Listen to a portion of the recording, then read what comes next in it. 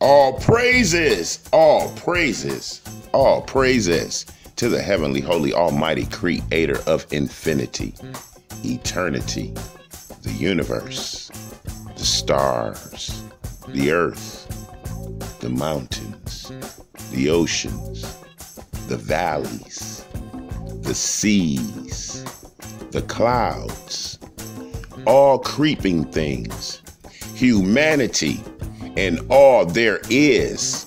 This is Revelations.Unveiled. Detroit. Happy Holy Sabbath, family. We are convening and converging, congregating and convocating as we are stepping up to the threshold of transition to bear forth our cranial universes and expose our souls to the heavenly, holy, almighty heat and fire of the word of the Lord of all imagination, all praises. And as we get ready for this cosmic communication in holy frequency to the nation, I say my blessings of peace to the 12 tribes scattered abroad wherever you may sojourn. My continuous prayer for your care and safety, as well as the brothers and sisters of the world, whom I call the pending Israelites, those who refer to themselves as the melanated and the Moors, the original man and children of God, the sovereigns and sojourners, the copper-colored, the colored, and people of color, the aboriginals and indigenous, the natives, Negroes, and niggas, the African Americans and blacks, the descendants of slaves, and those conquered and colonized. Oh yes, and we are blessed as we give the holy reverence and appreciation to the power for another 7 days of the gift of breath and life. And we are here, family, in our area of the Revelations.Unveiled. Detroit Den, the place of peace, comfort, and safety, where we are here together in love and harmony to receive the wisdom of the words of eternity.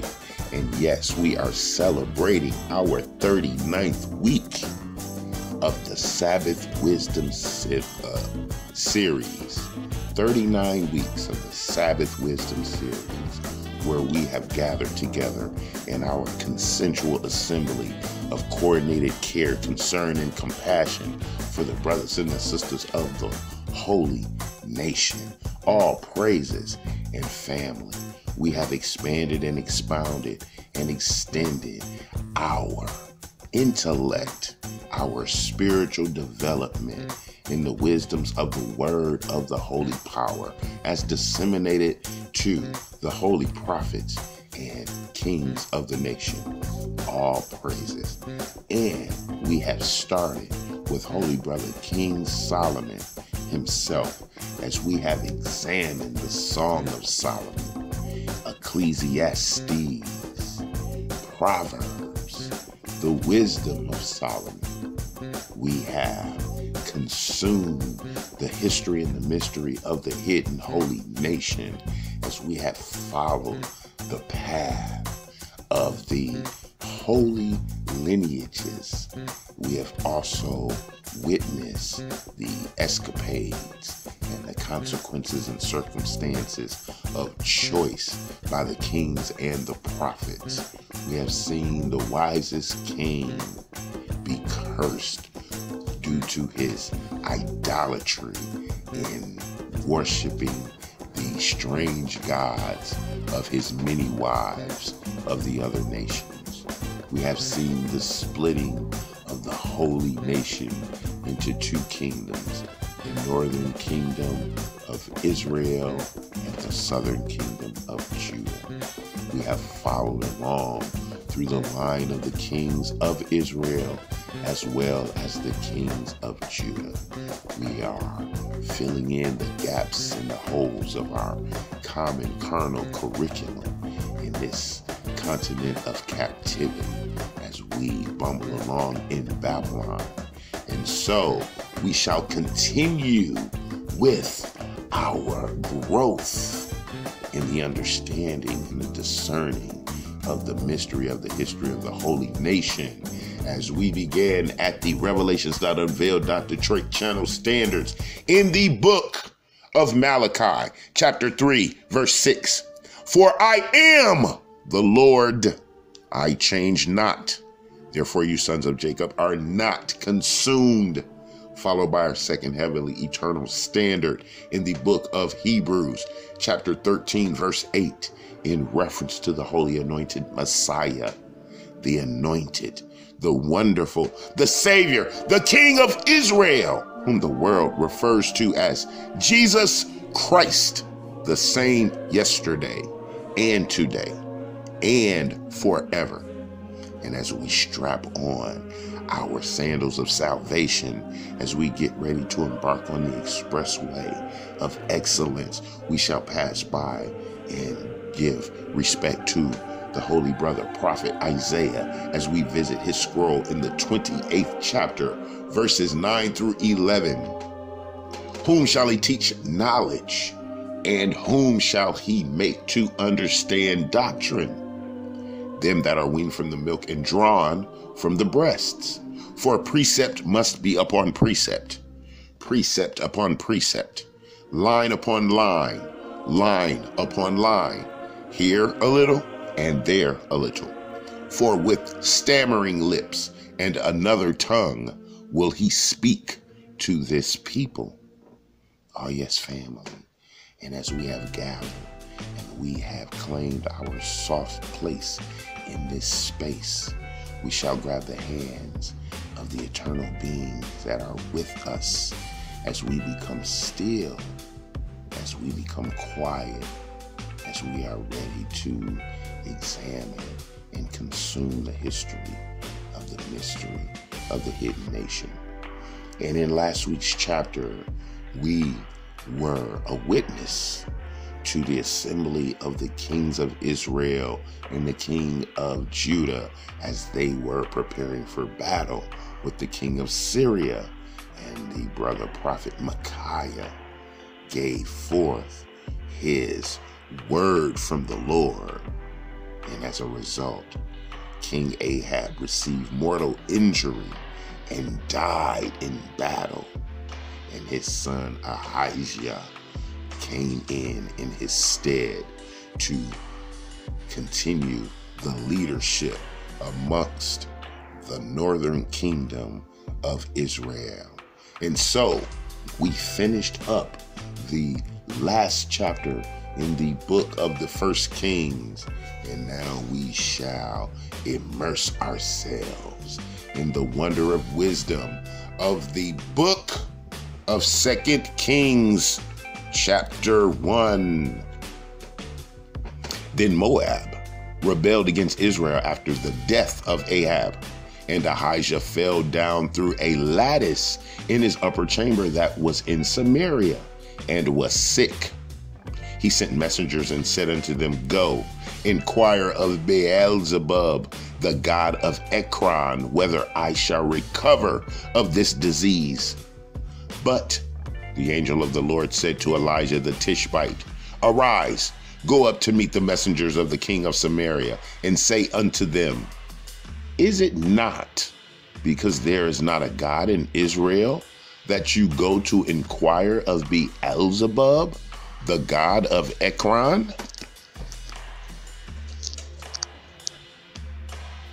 Now therefore, thus saith the Lord, you shall not come down from that bed on which you are gone up, but shalt surely die. And Elijah departed. And when the messengers turned back unto him, he said unto them, Why are you now turned back?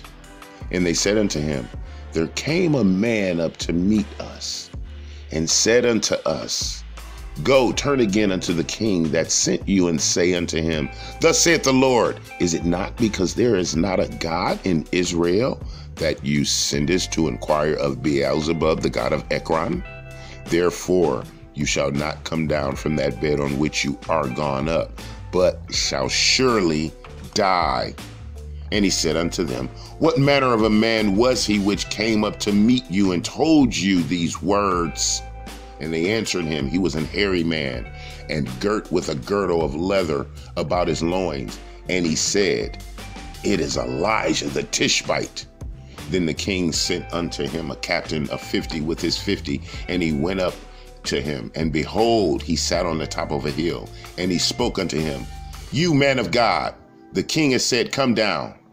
And Elijah answered and said to the captain of 50, "If I be a man of God, then let fire come down from heaven and consume you and your 50. And there came down fire from heaven and consumed him and his 50.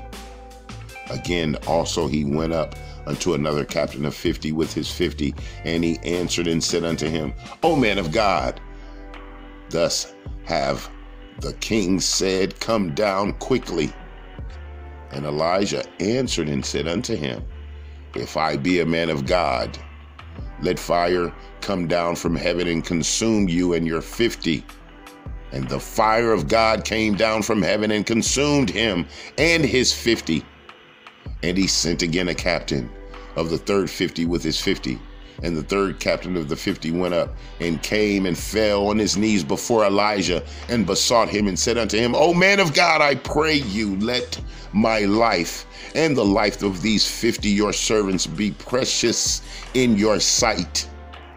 Behold, there came fire down from heaven and burnt up the two captains of the former 50s with their 50s. Therefore, let my life be precious in your sight.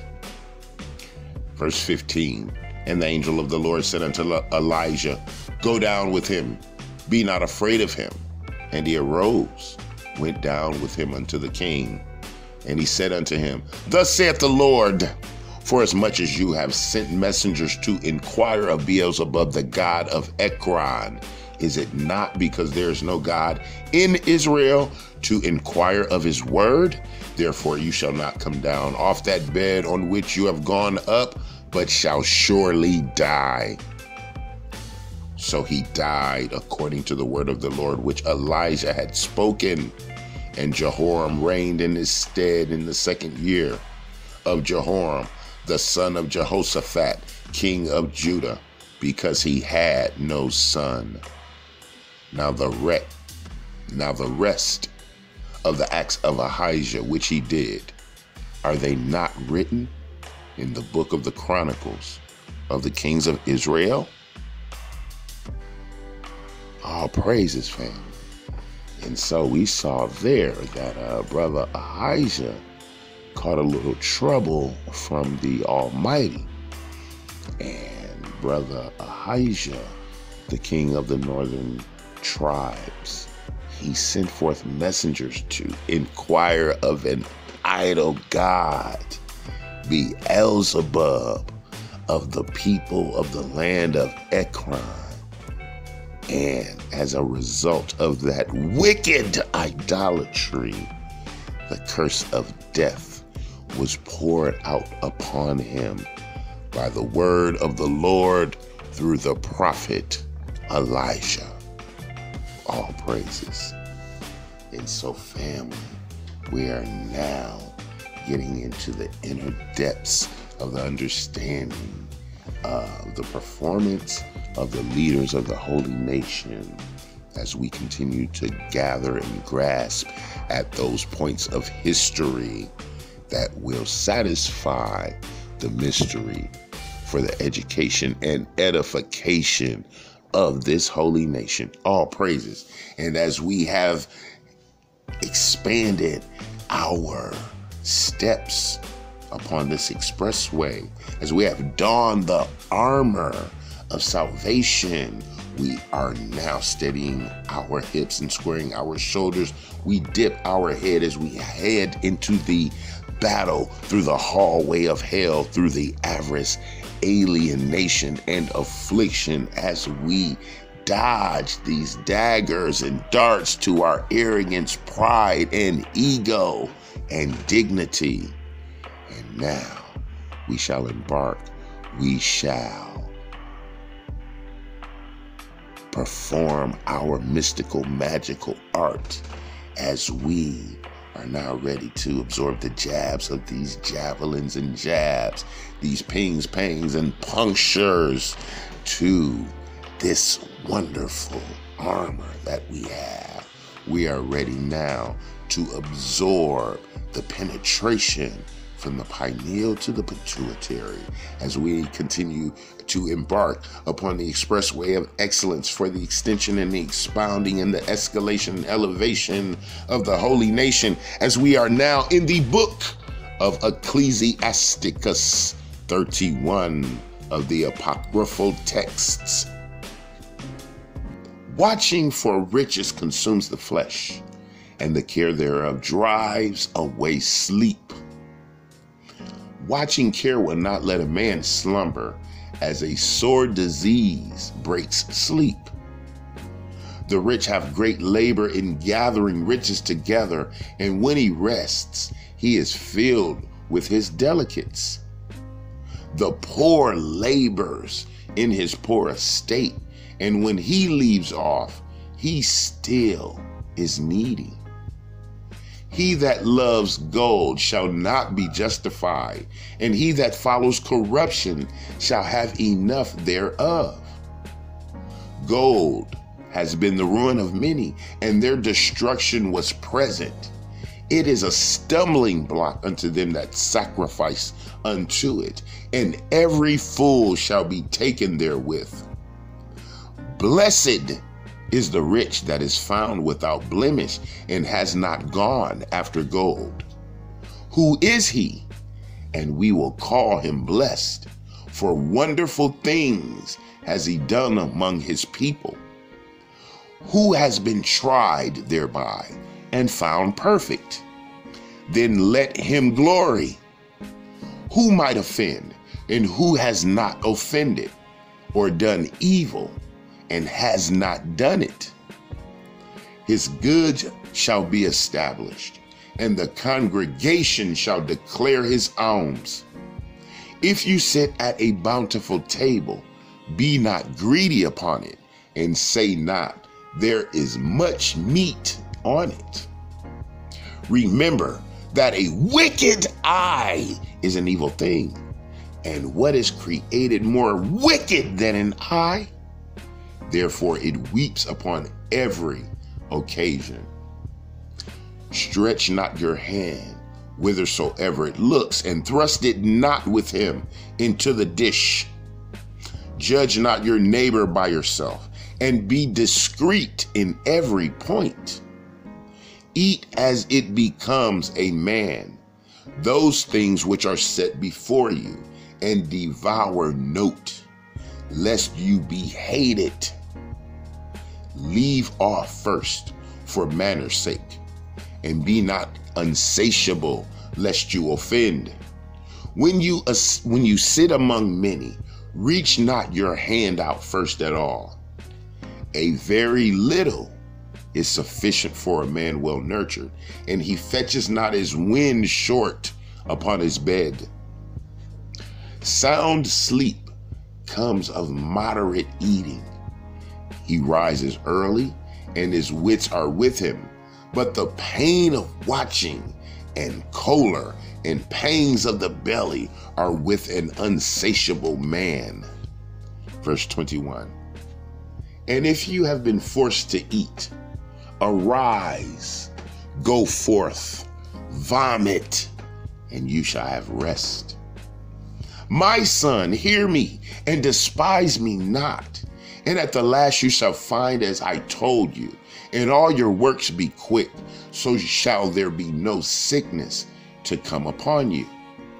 Whoso is liberal with his meat, men shall speak well of him, and the report of his good housekeeping will be believed.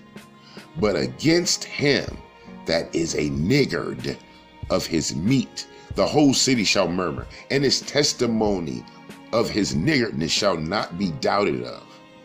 Show not your valiantness in wine, for wine has destroyed many.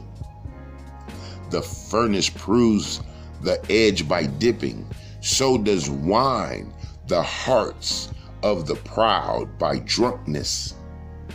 Wine is as good as life to a man, if it be drunk moderately. What life is then to a man that is without wine?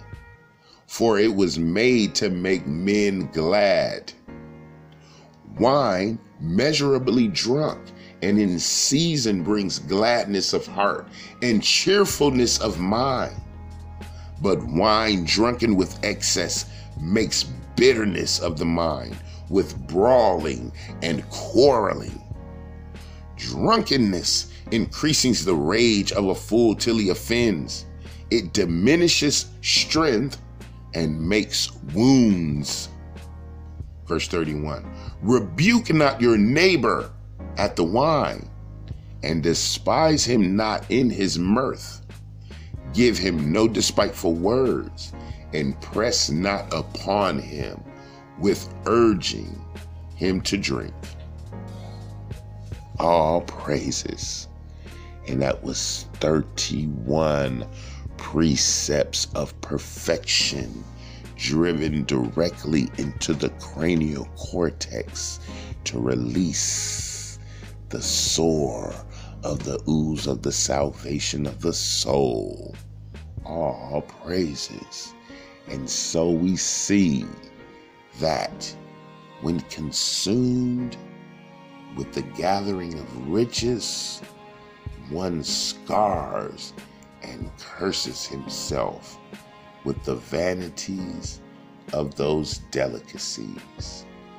And yet, the man who is impoverished and works find the satisfaction in his soul for that little which he has secured and is provided through his work. And we see how we are to gather amongst the spirits of drink, the spirit of wine. It is to be enjoyed with gladness and mirth, but we are to beware of drunkenness and excess, because it brings forth wrath and violence and brawling and quarreling and wounds. All praises. And we give honor to the excellence of Ecclesiasticus and the wisdoms of Sirach. And so now, family, as we are now wide open, as we have been excavated with the excellence of the precepts of perfection, of the wisdoms and wonderments of eternity, we are now ready for the harmony of eternity, the harmonies of infinity, as we will now enjoy the songs from the holy brother King Prophet David, the apple of the Lord's eye, as we are now absorbing the sage and the salve of the wonderful salvations in the lyrics of learning, in the petitions of prayer, in the book of Psalms, chapter 30, verse 1. A psalm and song at the dedication of the house of David. I will extol thee, O Lord, for you have lifted me up and have not made my foes to rejoice over me. O Lord, my God, I cried unto thee, and you have healed me. O Lord, you have brought up my soul from the grave. You have kept me alive, that I should not go down to the pit. Sing unto the Lord, O you saints of his, and give thanks at the remembrance of his holiness, for his anger endures but a moment. In his favor is life. Weeping may endure for a night, but joy comes in the morning. And in my prosperity I said, I shall never be moved. Verse 7, Lord, by your favor have you made my mountain to stand strong. You did not hide your face, and I was troubled. I cried to thee, O Lord, and unto the Lord I made supplication. What profit is there in my blood when I go down to the pit? Shall the dust praise you? Shall it declare your truth? Hear, O Lord, and have mercy upon me. Lord, be you my helper. You have turned for me my mourning into dancing. You have put off my sackcloth and girded me with gladness. Verse 12. To the end that my glory may sing praise to you and not to be silent. O Lord my God, I will give thanks unto you forever. Alleluia. And all praises, so be it. Happy Holy Sabbath family. We are at honor and peace and reverence in education and edification as a nation on the Holy Sabbath, the day designated by the Holy Power himself as a day of rest, as he has established all of creation. And it is a mark and a testimony to the children of Israel as a covenant to the holy power of infinity. All praises. And family, we continue to expound and grow and know and show this little light of ours as we continue to walk and bear forth as a commitment, as a sacrament for our soul salvation, as we continue to refine and define our walks on the path of righteousness given to us as an example by the holy anointed Messiah, the wonderful, the Redeemer, the Savior, the King of Israel, whom the world refers to as Jesus Christ, who is the Word of the holy power of creation made flesh. The same word written on stone by the holy power's own finger and given to brother prophet Moses as a covenant to present to the true church, to the nation, to the 12 tribes of Israel as a constitution to observe and to do, so that we may be deemed worthy to enter into the 12 gates of the kingdom of heaven on earth. Let it be done. So be it. And family, as we continue to grow in the word, as we continue to grow in the spirit, as we continue to grow in the divine wisdom, we shall continue to be that example amongst the brothers and sisters of the world, so that we may continue to return to the holy covenant as the children of Israel.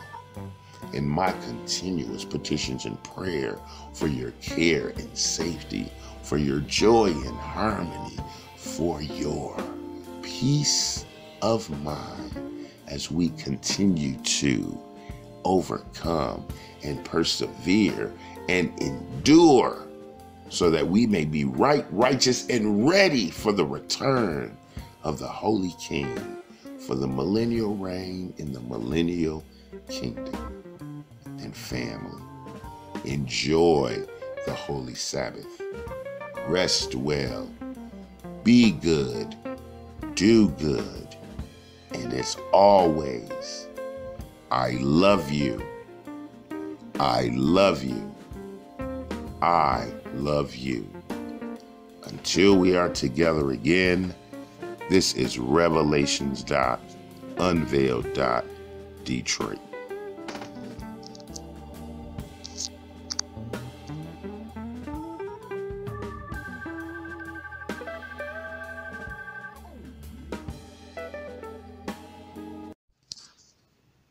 The book of Deuteronomy, chapter 7, verses 6 through 9.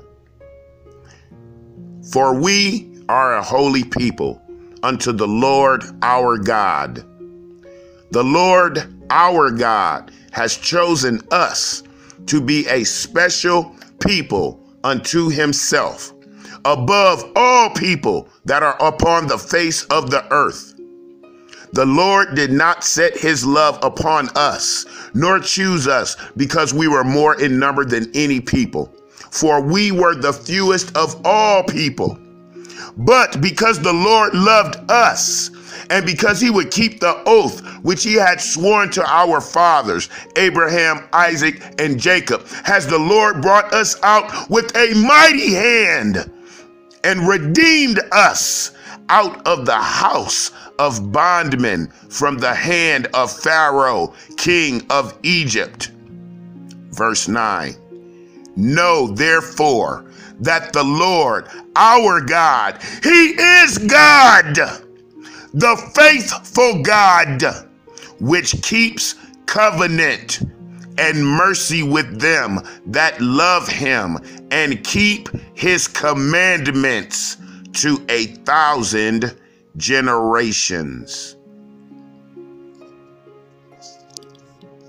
The book of Joel, chapter 2, verse 27. And you shall know that I am in the midst of Israel, and that I am the Lord your God, and none else, and my people shall never be ashamed.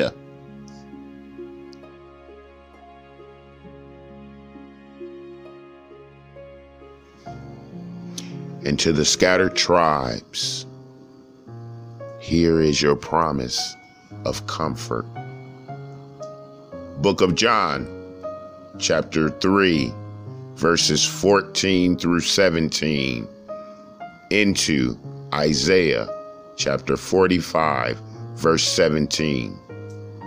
And as Moses lifted up the serpent in the wilderness, even so must the Son of Man be lifted up, that whosoever believeth in him should not perish, but have eternal life. For God so loved the world that he gave his only begotten Son, that whosoever believeth in him should not perish, but have everlasting life. Verse 17, for God sent not his Son into the world to condemn the world, but that the world through him might be saved. Isaiah 45:17. But Israel shall be saved in the Lord with an everlasting salvation. You shall not be ashamed nor confounded. World without end.